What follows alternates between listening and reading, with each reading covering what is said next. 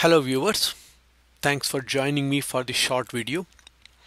Today I am going to talk about the second major impediment for pharmacy practice in India.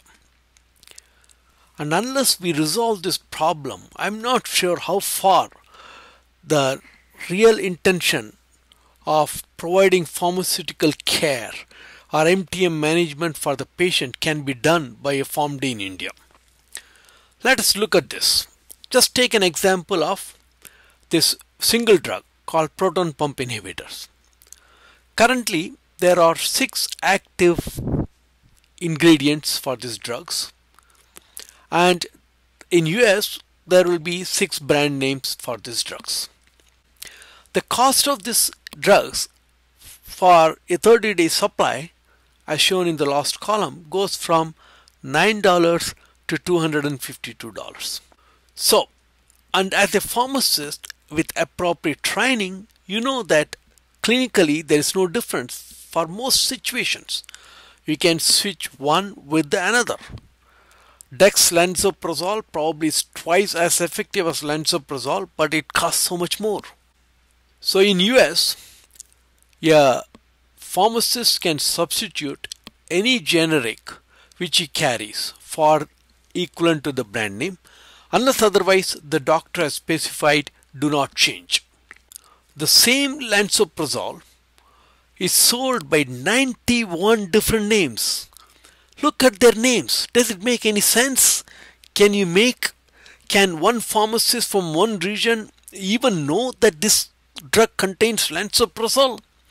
Asilenza, Arlan, Balanza, Belanzo, Capsule Lock OD, Chexit, Coulanes, Domsin, Heligo, Jotlans, Junior Lanzo, Lampo.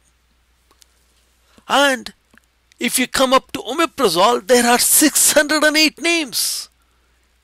ABCD, ABCD-D, Epclodo-D, Abizole, Abizole-D, Ecchec, Asigon.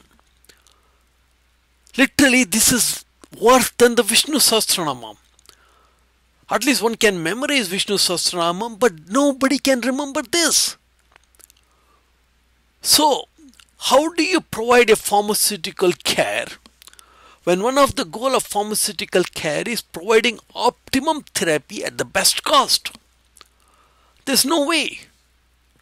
And in India, because they do not, at this point, do not specify just the drug by the generic name and they call these local brand names, it's very difficult to substitute for anybody.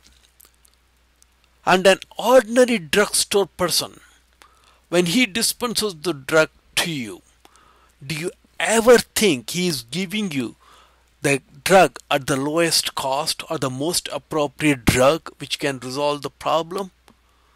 Probably not. So, for any PharmD who wants to start practicing and providing pharmaceutical care, you have to decide, just carry 1 or 2 of the brand names which you think provided the optimum care for your patient at the lowest effective cost. And that is the only way you can solve the current dilemma in the Indian scenario. Again, thank you for watching. Hope this was useful to you. Bye.